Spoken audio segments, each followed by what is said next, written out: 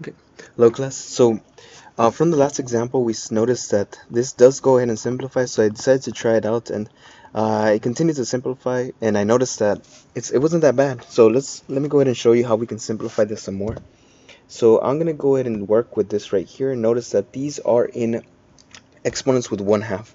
So we noticed we can go ahead and remember that x to the 1/2 is the same thing as saying the square root. So this is square root of x squared minus 1 that is being added by x squared divided by square root of x squared minus 1. All of that is being divided by x square root of x squared minus 1.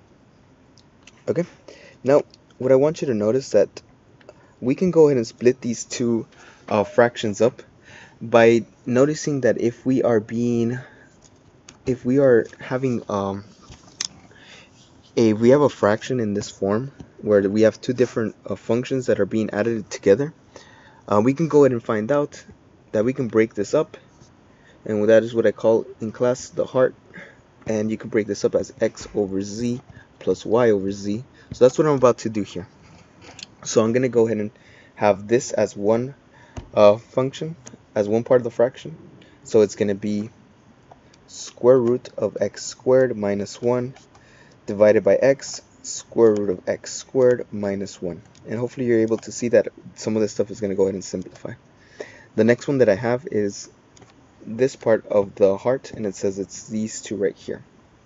So I'm going to have a little bit of a mess, but it's going to be pretty straightforward. And we have square root of x squared minus 1 divided by x square root of x squared minus 1. Okay? So let's start cleaning this up a little bit. So hopefully you're able to see that this right here, this right here is the same number on top, same number in the bottom. That is one whole, so all of this becomes a 1. So in reality, this is 1 over x. Plus, well, notice right here, we have these two right here, a fraction being divided by a fraction. That's the same thing as multiplying these two together. So let me go ahead and do that.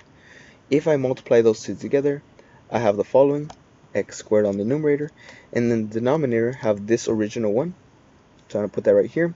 That is the square root of x squared minus 1, and it's going to be multiplied by this right here.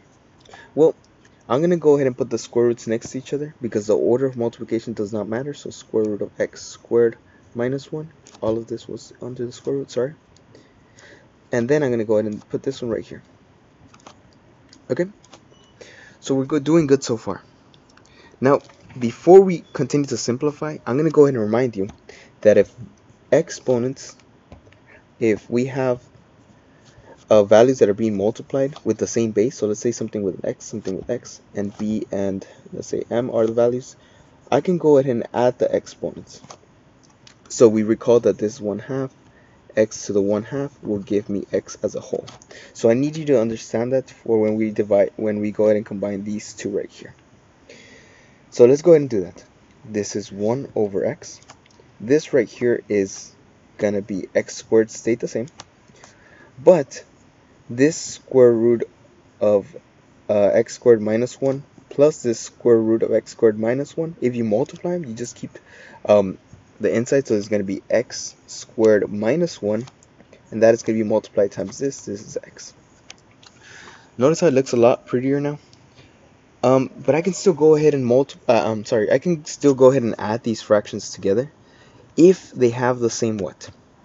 The same denominator, right? So is there a way to make these fractions have the same denominator? Sure, I can. I just need them to be the same denominator. I can find the common factor. So this right here, this x is missing all of this, so I'm going to multiply that top and bottom by the other fraction's denominator. That's x squared minus 1. X, I forgot about that. And then the same thing, x squared minus 1. Now, the other way around, I need to go ahead and find out that this is missing just the x. So I'm going to multiply the top and the bottom by this right here. So it's just going to be missing this x right here. Where is it? X over x. Okay, let me go ahead and double check my work real quick.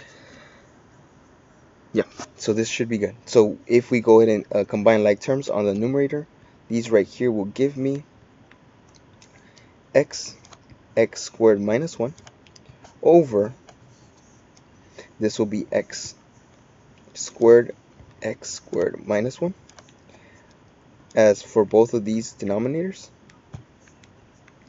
plus this right here. I go ahead and combine like terms, this is going to be x cubed.